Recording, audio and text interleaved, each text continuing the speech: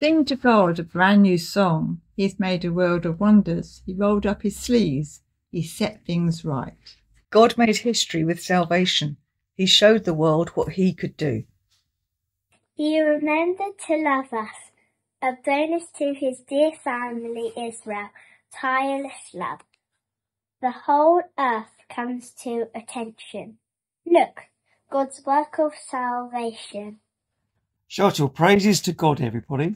Let loose and sing. Strike up the band.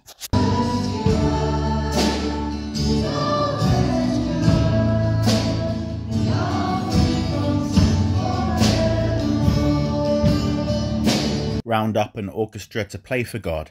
Add on 100-voice choir.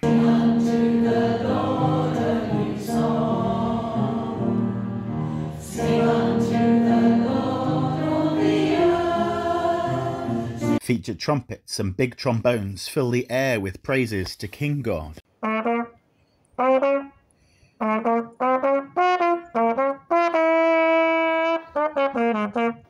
Let the sea and its fish give a round of applause, with everything living on earth joining in. Let ocean breakers call out, encore, and mountains harmonise the finale. Tribute to God when he comes to set the earth right. He'll straighten out the whole world. He'll put the world right and everyone in it.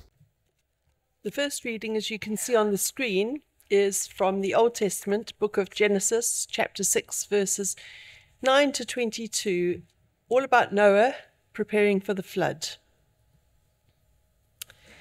This is the account of Noah and his family. Noah was a righteous man, blameless among the people of his time, and he walked faithfully with God.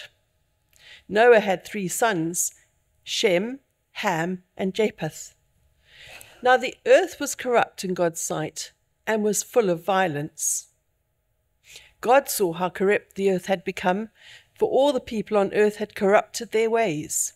So God said to Noah, I'm going to put an end to all people, for the earth is filled with violence because of them. I'm surely going to destroy both them and the earth. So make yourself an ark of cypress wood.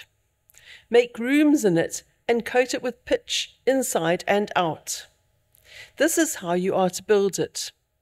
The ark is to be 300 cubits long, 50 cubits wide, and 30 cubits high. Make a roof for it, leaving below the roof an opening 1 cubit high all around. Put a door in the side of the ark and make lower, middle, and upper decks. I'm going to bring floodwaters on the earth to destroy all life under the heavens, every creature that has breath of life in it. Everything on earth will perish. But I will establish my covenant with you, and you will enter the ark, you and your sons and your wife and your sons' wives with you. You are to bring into the ark 2 of all living creatures, male and female, to keep them alive with you. 2 of every kind of bird, of every kind of animal, and of every kind of creature that moves along the ground will come to you and be kept alive. You are to take every kind of food that is to be eaten and store it away as food for you and for them. Noah did everything just as God commanded him. And that's the first reading. Do you want the second one straight away? Okay. The second reading is actually from Romans in the New Testament, and it's chapter 8, verses 18 to 25.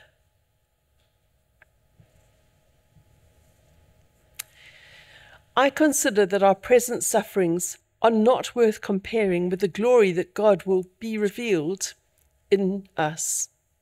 For the creation waits in eager expectation for the children of God to be revealed. For the creation was subjected to frustration, not by its own choice, but by the will of the one who subjected it, in hope that the creation itself will be liberated from its bondage to decay and brought into the freedom and glory of the children of God. We know that the whole creation has been groaning, as in the pains of childbirth, right up to the present time. Not only so, but we ourselves, who have the first fruits of the Spirit, groan inwardly as we wait eagerly for our adoption to sonship, the redemption of our bodies. For in this hope we were saved.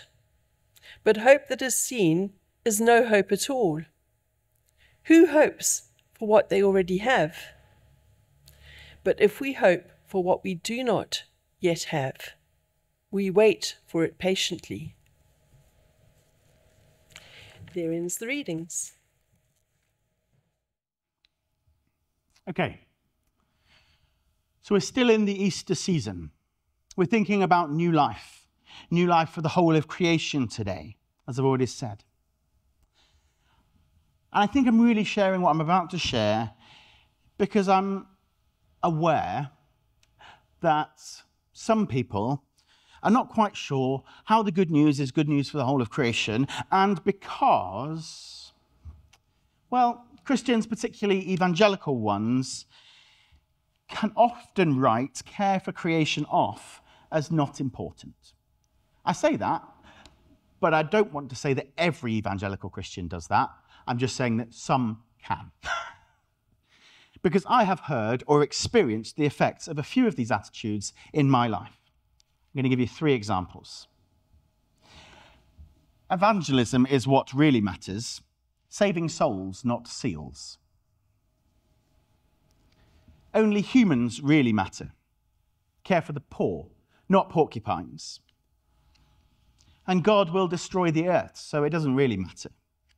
If you like big words, that one's really about an environmental eschatology. As you might have gathered, I'm not a big fan of these attitudes. They're not great because they seem to somehow miss the point of quite a lot of Scripture. So the church needs to understand that we need a bit of a change in our attitude. A change that is quite a big one. Some might call it a paradigm shift. A similar paradigm shift might be as when Copernicus realized that the Earth rotates around the sun rather than the sun around the Earth. To demonstrate some of the issues with these ways of thinking and to help us to realize how we treat Scripture, I want us to look at 2 together. The first is the one that we heard when Mabel read just now, the story of Noah. It's often left in Sunday school, a nice story for children to teach them to count in 2s, about animals, colours of the rainbow, and let's face it, as far as children's stories goes, it's got a minor threat of violence, but a happy ending. It is actually, though, an Old Testament paradigm example of the solution Jesus came to bring. As you think about the story of Noah, I want you to ask yourselves, who gets saved? Who gets saved? Very few humans. 8 in total, 4 men and 4 women. Yet 14 of many species of wildlife are saved because Noah has to save 7 pairs of all birds and 7 pairs of all clean animals. But on top of those, he also has to save at least 1 pair of every species. The story of Noah is a story of a God who is passionate about biodiversity conservation. Some more big words for you. A God who cares about the diversity of creatures upon the earth. Look again at the passage. This time ask yourselves, why are the species saved? Because they're not saved for Noah's sake, so that he can enjoy a nice joint of roast beef or a chicken chow mein, nor so that he can have a nice pet to stroke of an evening, but so that their kind may continue on the earth. They matter to God. And the rainbow that is given is a sign of God's covenant with the whole of creation, every living creature. If you look a few chapters ahead in Genesis 9, 7 or 8 times, depending on which translation you look at, God refers to his covenant with a non-human creation. In one verse, his covenant is with the earth. With that in mind, then, we realise that actually this suddenly nice children's story is quite an explosive passage for our theology of salvation. So now let's turn to the best known Bible verse in the whole world, John 3:16. God so loved the people that he gave his only son. Is that how it goes? I'm hoping some of you are sat there going, no, Ben, that's not how it goes. And yet I'm told that in most Chinese translations of the Bible, that's actually what it says. For God so loved the people. Because we have for years as a church equated world with people. Yet the Greek word for world is cosmos. So it actually reads, for God so loved the cosmos that he sent his only begotten Son, so that everyone who believes in him might not perish, but have eternal life. Does that sound better? The cosmos, the whole created order, everything is under Jesus. Jesus is Lord of it all. I just use that verse as a demonstration of how we can often miss what's in the Bible by reading it in English. Not that I can read it in Greek or Hebrew. I'm in the same boat as you. I have to rely on cleverer people to tell me what the translations are. Or go and do an awful lot of learning, I guess. We tend to read it as well through the lens of Jesus and me, or Jesus and us, but not as Jesus, God the Father, Son, and Holy Spirit, and the whole of creation. Another issue that we have as the church with our theology, especially in the West, is we tend to suffer from a rather dualistic worldview. We have this habit of separating out the spiritual and the earthly. And that sort of attitude says, we have Jesus and we want others to join our church because one day we will get taken up to heaven. But in that worldview, heaven is separate and other, aka nothing to do with this reality. And the problem with that is that it writes off the environment. It writes off culture, business, sport, politics, poverty, arts, and medicine, as it's all fairly inconsequential because it's going to be burnt up one day. The only thing that matters, according to that worldview, is saving souls and getting them to heaven. But I don't quite think that's the kingdom of heaven that Jesus is speaking about when he shares what he has to say in his ministry. Instead, I think he speaks about a kingdom gospel of transformation, of renewal and restoration.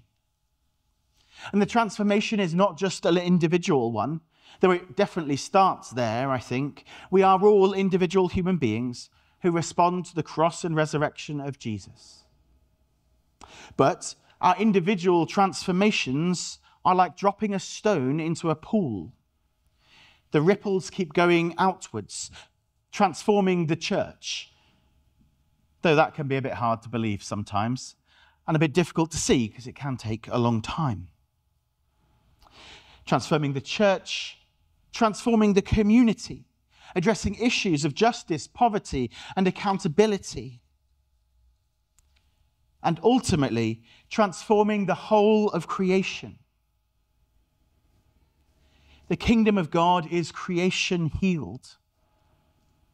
Ultimately, our theology of creation care does not, like some believe, just come from Genesis 1, but the whole Bible. It is a part of the meta-narrative within the big story of God's saving work. I'm not going to have time to go into too much detail now, but the drama is broken into roughly 5 acts. Creation, fall, Israel, Jesus, and then the new creation. Let's start at the beginning. Let's start with the blessed creation.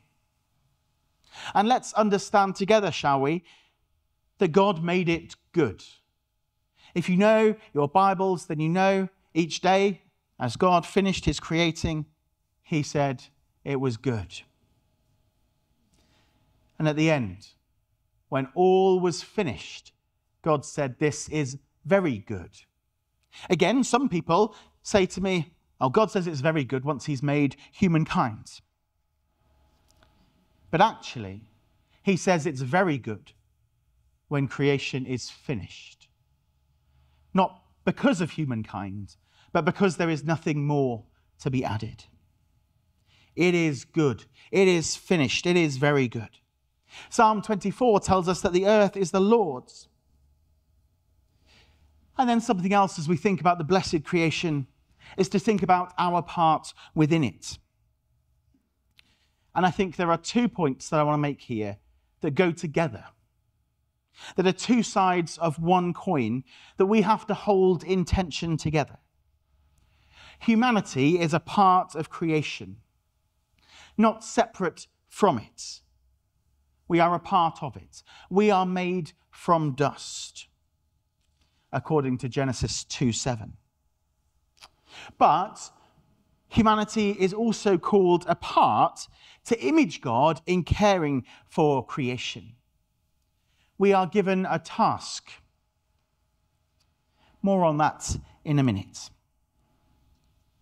But these two things need to be held in tension, together, not one or the other. Because if we believe that we are a part of creation, but not separate, then we are just a part of nature. Why would we intervene? We're the virus species, the cause of the problem. Maybe nature would be better off without us. That view on its own is a dead end. It goes nowhere. There is no hope. But if we believe we're separate from creation and creation is just there for us to do what we like with, then that is a deeply destructive worldview too. And that is what many think the church believes. That we're told that we can subdue creation and we can therefore do whatever we want. And yet I don't think it is what the church believes, is it? No. The Bible says no. We are a part of creation, but called a part within creation to image God. The best demonstration I can think of this is it's a bit like a minister. A minister is a part of the church, but set apart within the church to a specific role, to fulfill a specific function. And so too is humanity's part within creation. We are a part of it, and yet we are set apart with a specific role and function to play. Being a part of creation and having a special role and function to play means that we do, somehow in a special and unique way, bear the image of God. Bearing the image of God is a privilege in that he didn't have to give it to us. But it's not the sort of entitled privilege that we see elsewhere in society sometimes. It is not a case of, oh, I'm allowed to do this, therefore I can do whatever I want. It is much more like a responsibility. Genesis 1:28 tells us that we can subdue and rule over the earth. But that doesn't mean exploit and destroy. The word used for subdue is what a farmer does to an overgrown field. To dig up weeds, to make it fruitful, to cut off diseased plants, and to just generally look after it. In Genesis 2:15, Adam is sent to till and keep the garden. The Hebrew words used actually translate nicely as to serve and preserve. This is what it means to image God to creation, to serve and preserve it, Just as God serves and preserves us, so we are called to serve and preserve creation. If we fail to do that, we fail to present the image of God that we are called to. We are called, therefore, to be servant stewards. Are you still with me? Wonderful. I'm going to leave creation there. And we're going to skip over Acts 2, 3, and 4, and I'll come back to those another time. We'll skip to the end, to new creation. And we'll think about a few other things that as a church we need to get a grip of. We need to get rid of our childhood ideas about heaven. There are no beards or fluffy clouds in the scriptural references to the kingdom of God. They are nice images, but they are childhood ideas. We need to be real about God, what God really wants us to do. And likewise, let's be aware of the influences that are upon us from popular fiction, whether that's Christian fiction or other fiction, around heaven and life after death. And let's also be really wary of turn or burn sermons. Jesus didn't threaten people into the kingdom. He may have pointed out their sins and the consequences of them, but he never threatened them. The Bible does talk about hell, but not actually that much. So let's not use those few verses as our basis to share faith with others, when actually there is so much more of a wealth and breadth within the Bible that allow us to offer hope and good news. A new life, if you will. As I've already said, let's be careful of sub-Christian ideas on matter and spirit, especially the separation of body and spirit. We were created as whole beings with minds, bodies, and spirits, which all relate to one another. And finally, let's be careful about our understanding of difficult scriptural passages. If I asked you, where in the Bible, if we're thinking about new creation, would you turn?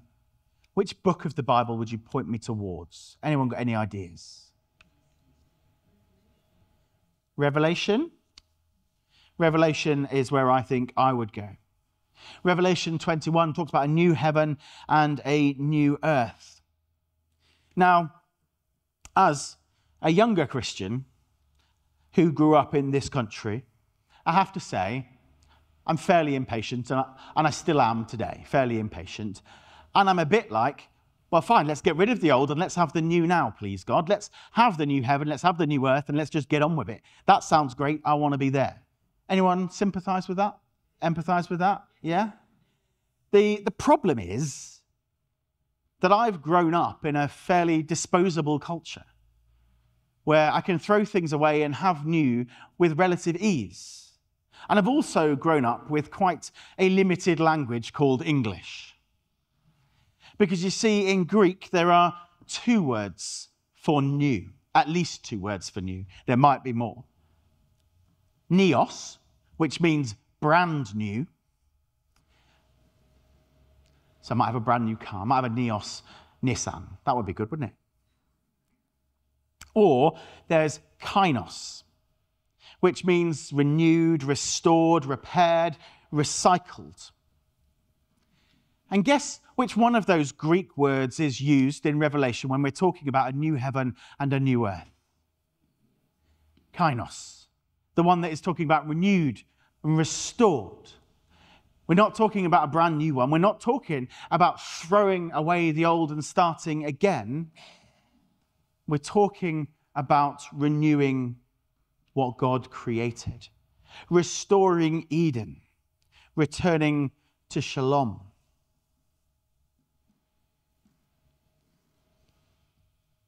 We need to be careful with the way that we use the words from Matthew 24, verse 35, And I think Psalm 119 as well, where it talks about the world passing away.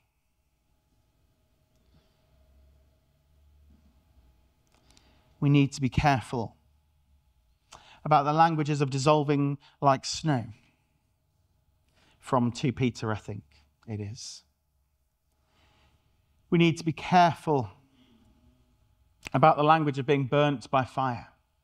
There is going to be fire, but again, it's not a fire that consumes everything. It is the refiner's fire, the farmer's fire, for burning away the stubble, for getting rid of the dross and the old, and creating space for the new.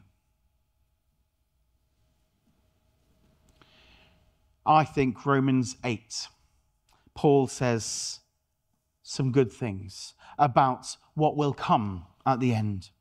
The creation itself will be liberated from its bondage to decay and brought into the glorious freedom of the children of God. So just who are these children of God? Because he mentions them a few verses earlier too, where he says the creation waits in eager expectation for the children of God to be revealed. The children of God are the redeemed people, the church. So creation is waiting for the church. Creation is waiting for us. So let's not keep creation waiting any longer, shall we? Let's get on board. Let's help creation out. I'm aware that as a church, we have already started that journey. We've got our bronze eco badge, certificate, award, whatever we're calling it, out in the foyer.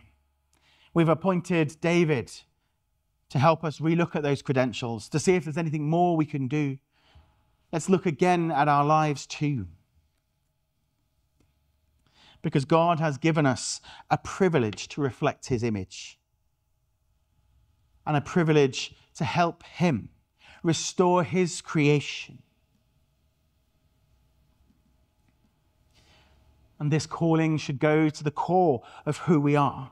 It is a part of our discipleship as we live in the light of future truth. As we live in the light knowing that creation is going to be restored and renewed, not thrown away and started again. And we see that, don't we, in the body of Jesus as he's resurrected. It is recognizable. There is something of the old there, but there is also something different within him. Because actually, he seems to be able to walk through walls and appear and disappear at will, to hide his identity from his disciples. But also, he can be seen, he can be recognized, and he can also be touched and eat fish and chips. Well, fish at least. There is something of the old, but something new within him. He is the start, the first fruits of God's recreation. That is our future. Let's make sure we live in the light of that. And let's let this message go into our mission as well, for it is good news for all creation. For God and his people are here to serve and preserve God's world, God's cosmos. And let's seek creation's freedom from decay in our mission, for that is God's mission. Let's make it part of our worship as we envision God's peaceful kingdom. Let's not imagine fluffy clouds, but let us imagine a restored world, a renewed creation.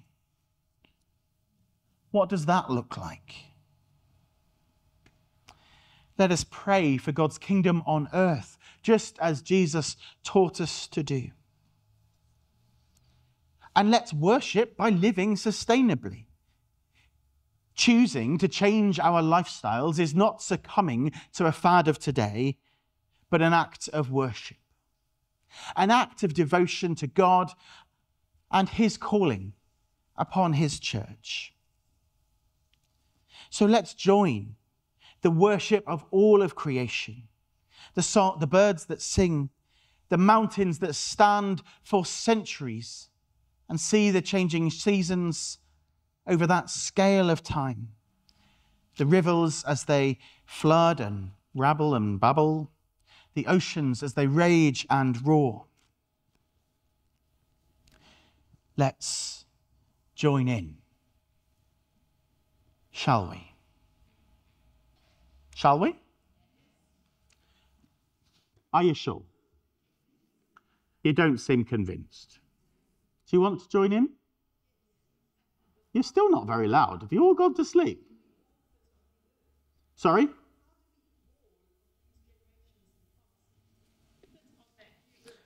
How do all of these generations fit on this new earth, Mabel? It is a big question, and as I said earlier, don't have all the answers. God is still a mystery. We, as ourselves, are never going to bring about the new creation. It is only ever going to be complete when Christ comes again. But then we might know. And we might not know, but it might not matter.